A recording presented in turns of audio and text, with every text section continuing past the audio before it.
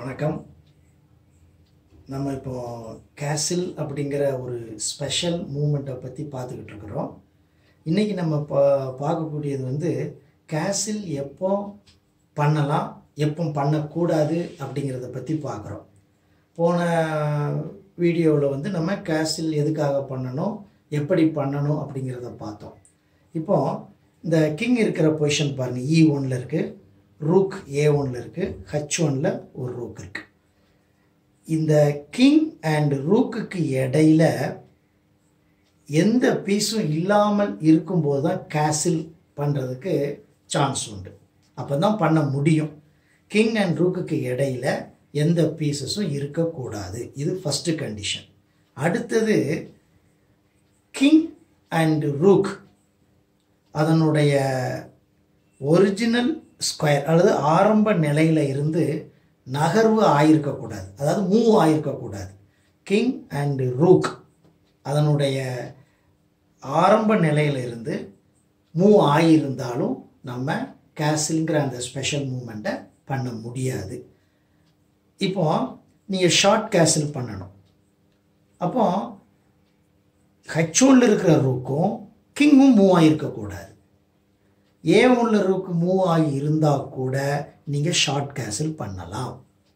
சரி, இப்போ லாங் கேசில் பண்ணணும்னா E1ல் இருக்கக்கூடிய கிங் அண்ட் A1ல் இருக்கக்கூடிய ரூக் மூவ் ஆகியிருக்கக்கூடாது. Hல் இருக்கக்கூடிய ரூக் மூவ் ஆகியிருந்தாலும் நீங்கள் லாங் கேசில் பண்ணலாம். அப்போது இதுலேருந்து நீங்கள் என்ன புரிஞ்சுக்கிடணும்னா, கிங் நீங்கள் ஷார்ட் கேசிலோ லாங் கேசிலோ பண்ணுறப்போ கிங் ஆரம்ப நிலையில் இருந்து மூவ் ஆகியிருக்கக்கூடாது. ரூக்கை பொறுத்தவரையில் எந்த சைடில் நீங்கள் கேசில் பண்ண விரும்புகிறீங்களோ அந்த சைடில் உள்ள ரூக் மூவ் ஆகியிருக்கக்கூடாது.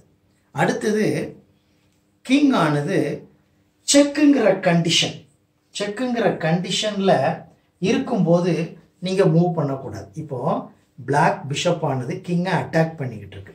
இந்த மாதிரி செக்குங்கிற கண்டிஷனில், அதாவது கிங் ஆப்போனன்ட் பீஸ் கிங்கை அட்டாக் பண்ணியிருக்கிறப்பவும் நீங்கள் கேசில் பண்ண முடியாது.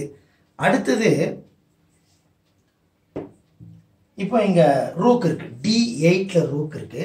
இந்த D8ல் ரூக்கானது கிங் அது கேசில் பண்ணும்போது கிங் கிராஸ் பண்ணி, இப்போ லாங் கேசில் பண்ணால் D1 ஸ்கொயரை தாண்டி தான் C1 வரணும்.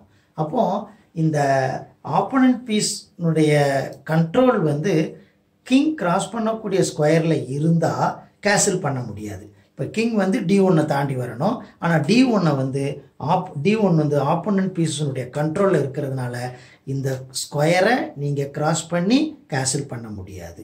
அதே மாதிரி இந்த பக்கம் F1 ஸ்கொயர்லையும் ஆப்போனன்ட் பீஸ் ஏதாவது கண்ட்ரோல் பண்ணிக்கிட்டு இருந்தால் அப்பவும் நீங்கள் என்ன பண்ண முடியாது, ஷார்ட் கேசில் பண்ண முடியாது. இப்போ இந்த கண்டிஷனில் நீங்கள் லாங் கேசில் பண்ண முடியாது, ஆனால் ஷார்ட் கேசில் பண்ணலாம். ஒருவேளை இந்த ரூக்கானது F8ல் இருக்குன்னு வச்சுக்கிடுங்க.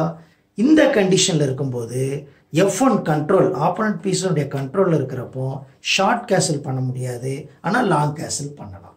அப்போது இதுலேருந்து என்ன புரிஞ்சுக்கிட்டுறீங்கன்னா, கிங் கிராஸ் பண்ணக்கூடிய ஸ்கொயரானது ஆப்போனன்ட் பீசஸனுடைய கண்ட்ரோலில் இருக்கக்கூடாது. இதை நீங்கள் புரிஞ்சுக்கணும். இவ்வளோதான்.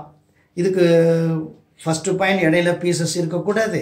அடுத்தாப்புல கிங் செக்கில் இருக்கக்கூடாது.